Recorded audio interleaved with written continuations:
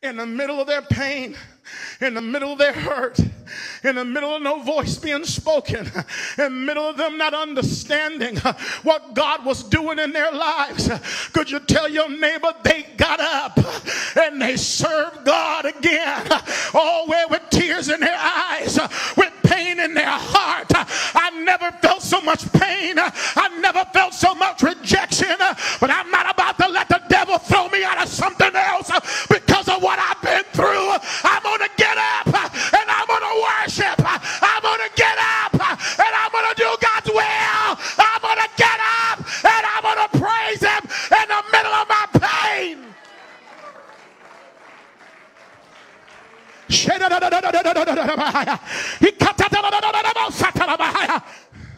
Keep praising him because you're going to heal. Come on.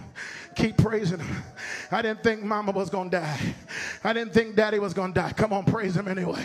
I didn't think that he was going to leave church. Praise him anyway. I didn't think they was going to lie on me. I didn't think they was going to reject me, stab me, take the church money, make fun of us. I didn't plan on a split. I didn't plan on losing my friends, but I got to get up anyway, and I got to keep worshiping because he made me a promise. I didn't think that boy was going to lie on me. I didn't think that girl was going to lie on me, but I got to get up anyway. He's been too good to me. He's never let me down. He's never lost a battle. I got to get up and worship. Oh, come on, somebody, you got to get up in the middle of your pain. You got to get up in the middle of your trial. You got to get up even when you're bleeding, even when you're hurting. You got to get up.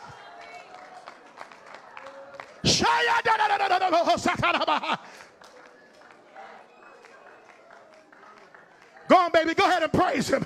Go on and praise him, honey. Don't you worry about nobody in here. Get up. I'm not about to get kicked out of his presence. I'm not about to lose my position. I'm not about to give up on God. I'm going to get up and I'm going to serve him. I'm going to get up and I'm going to praise him. I'm going to get up and give God glory. The Bible says in Genesis chapter 4, verse 25, that Adam knew his wife again. Adam knew his wife again. Look at your neighbor and say, after all that pain, they were still able to produce. After that struggle, they were still able to bring forth. After that trial, they were still able to give life. Touch 3 people and tell them when this is all over, life is coming out of you. Healing is coming out of you. Breakthrough's coming out of you.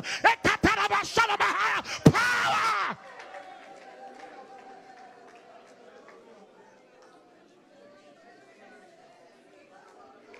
I got to hurry. Pastor Wynn, it said this, and she bare a son and called his name Seth. Whew. For God said that she said, God hath appointed me another seed instead of Abel, who Cain slew. She said, God appointed me another seed. What does the word appointed mean? Preordained, already chosen, already set, already agreed upon, already scheduled, and right on time.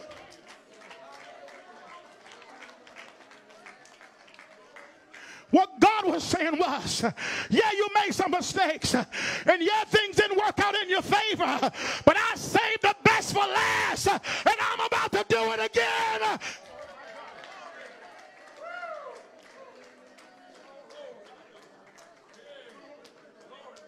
God says, I'm going to visit you again.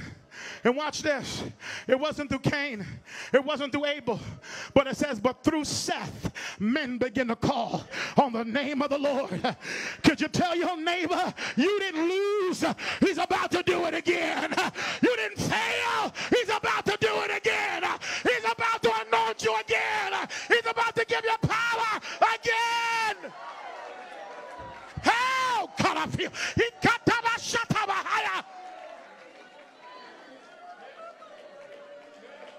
God's about to anoint you again. God's about to baptize you in the Holy Ghost again. God's about to use you in youth group again. God's about to fill you with the Holy Ghost again. God's going to use you in prophecy again. Get your hands up and begin to praise him. I feel the Spirit of the Lord about to blow through in here again. I feel the power of the Most High God getting ready to do it again.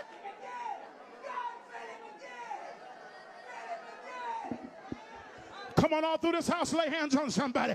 God's about to do it again. Come on, pastor, stir up the gift that lies within inside of you. Come on, elders, begin to call on the mighty name of Jesus. Come on, young people, lift your hands, open up your mouth, and look for the power of the Holy Ghost to fall fresh on you. I said, God,